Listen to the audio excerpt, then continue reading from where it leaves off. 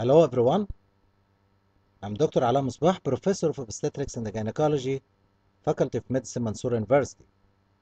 Today I want to discuss with you a case scenario about infertility.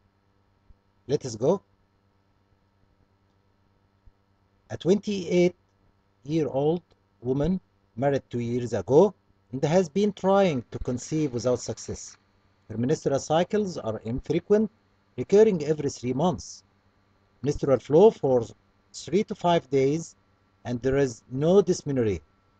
Her body mass index 23 and has no history of hirsutism. The sexual relation is normal and no history of sexually transmitted infection. Medical history reveals that she is under treatment of irritable bowel with metoclopramide. Metoclopramide in the market is called Reglan or Brembran in a dose of 10 mg per day. Semen analysis for the husband was normal. Both partners have no special habits. Okay, so from history taking or from the case scenario here, she is in childbearing age, 28, married 2 years ago, and her cycles are regular and infrequent, recurring every 3 months. Normal body mass index, no history of hirsutism, sexual history is normal.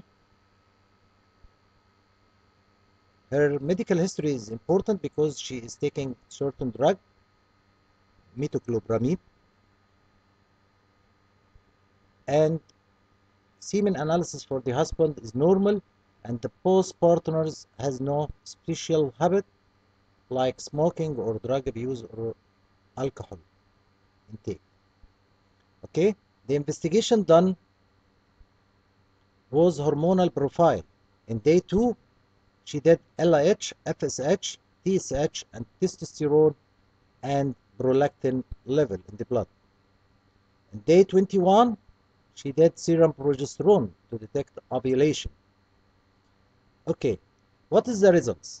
The results here, as you see in the picture, as regard LH and FSH and TSH and testosterone, all the results are normal. While prolactin, 45 nanogram per milli, which is high. Okay, so we have here elevated serum prolactin level. What about day 21 serum progesterone? It is here 4 nanogram per milli. Of course, if she is ovulatory, it will be 10 or more nanogram per milli. So we can say here there is anovulation or ovulatory dysfunction. And from prolactin, there is hyperprolactinemia. So this hyperprolactinemia may be the cause of ovulatory disorder. Okay. So we wanna to reach the diagnosis of this case from the history taking and from the investigation done up till now, and to know if any basic investigation also needed, and lastly the treatment of this case. So what is the diagnosis of our case? Our case has normal body mass index, 28 years old, and has infrequent cycle, and the investigation detected anovulation by day 21 serum progesterone, and also hyperprolactinemia by the elevated serum prolactin. So we can say that our case is primary infertility 2 years, ovulatory dysfunction, and associated with hyperprolactinemia, which may be the cause of ovulatory dysfunction. And what is the cause of elevated prolactin? In this case, maybe one of the causes is the drug intake, which is metoclopramide because this drug may be associated with hyperprolactinemia, like other drugs, which like antipsychotic drugs, antidepressant drugs, some antihypertensive drugs may be associated with or may induce hyperprolactinemia. How this happen? For metoclopramide, it acts like dopamine antagonist. And all of us know that dopamine has inhibitory effect on prolactin formation and the release in circulation. So if drug has an antagonizing action on dopamine, will result in increased serum prolactin. So we can say the full diagnosis here: primary infertility 2 years, ovulatory dysfunction, hyperprolactinemia may be due to metoclopramide use. Okay. Any other causes of hyperprolactinemia? Please look to this table. I collect the different causes. Maybe idiopathic and maybe also physiological. Physiological with nipple or breast manipulation or during pregnancy. Hypothalamic or infundibular lesions due to tumor like craniopharyngioma, trauma, sarcoidosis, and histiocytosis, or due to pituitary lesion like prolactinoma and acromegaly. Please look to this picture. This is the hypothalamus. This is the infundibular part, and this is the pituitary, anterior pituitary and posterior pituitary. So any lesion affecting this area may cause hyperprolactinemia. In hypothalamic and the infundibular may be tumor. This bluish one is the hypothalamus, and this yellowish one is the infundibular part. Tumor or trauma or infiltrating disease like sarcoidosis or histiocytosis, or in the pituitary prolactinoma or acromegaly. Or maybe the cause of hyperprolactinemia may be systemic disease like hypothyroidism, like chronic renal failure, like liver cirrhosis, or maybe due to medications like antipsychotic drugs, like antidepressant drugs, like drugs acting on gastrointestinal motility, like metoclopramide, Reglan, or Brimbran, like antihypertensive drugs like verapamil, alpha-methyl-dopa, reserpine, or opioids.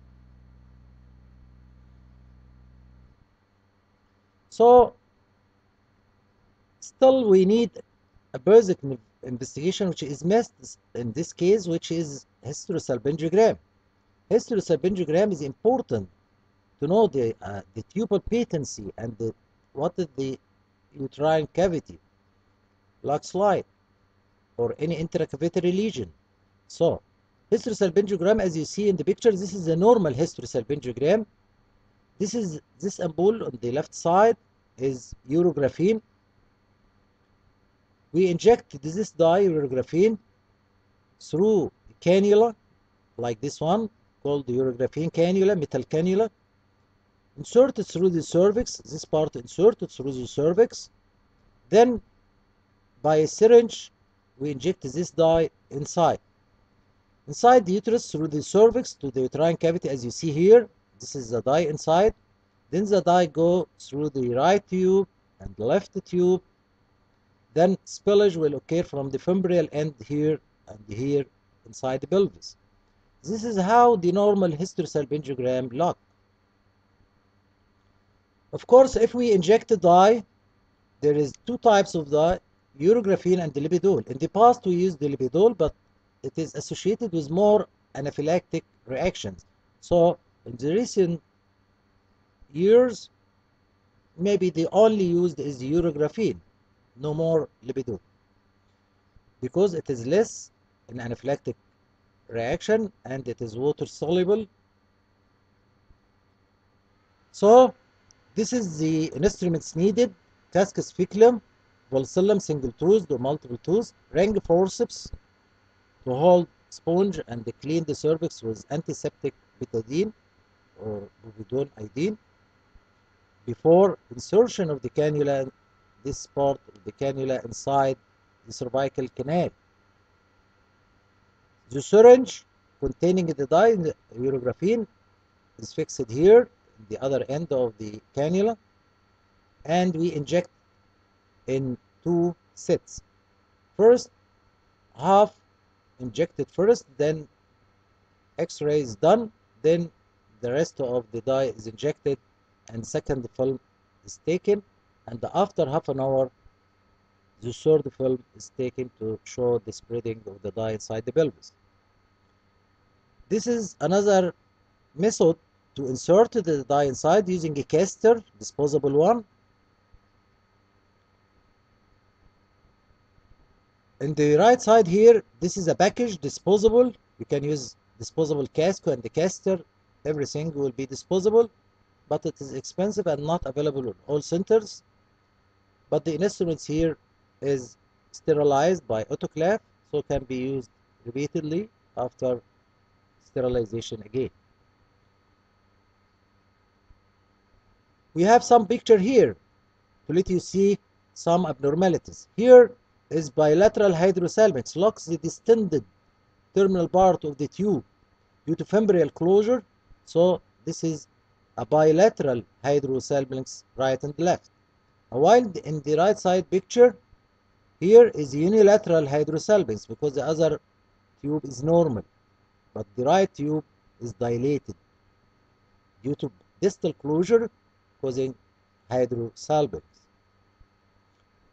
This picture shows some filling defects here, disturbed inside the uterine cavity, distributed inside. This is the endometrial polyps. So filling defects, multiple small filling defects, this is endometrial polyps. On the left side here, this is a bicornate uterus or maybe septate uterus. How to differentiate between both? Look to this angle. If it is obtuse, it is more towards bicornate uterus. If it is acute angle, it is more towards septate uterus. However, you cannot swear that which one is the diagnosis.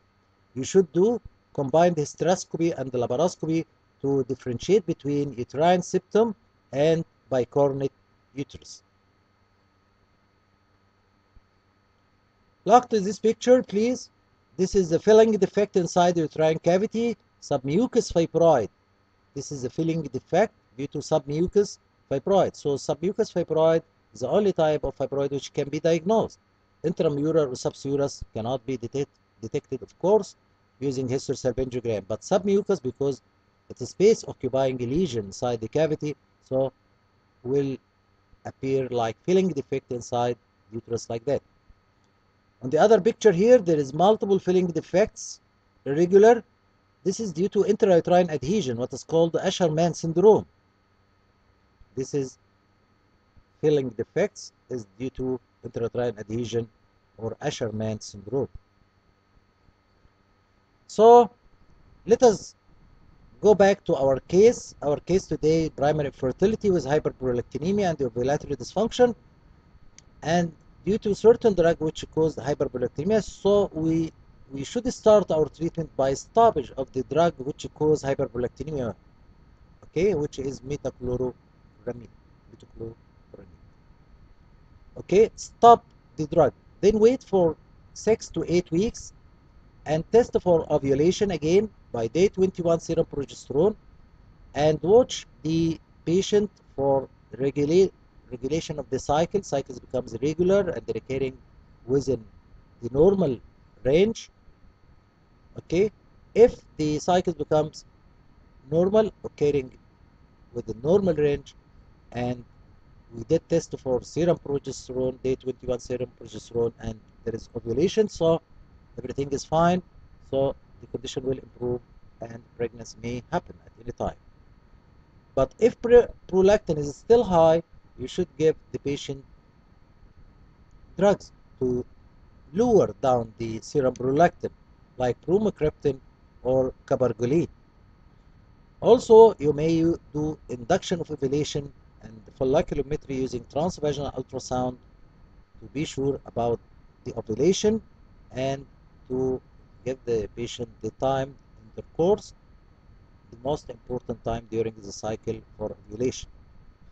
So what about the drugs given to treat hyperprolactinemia? We have bromocriptine and the cabergoline.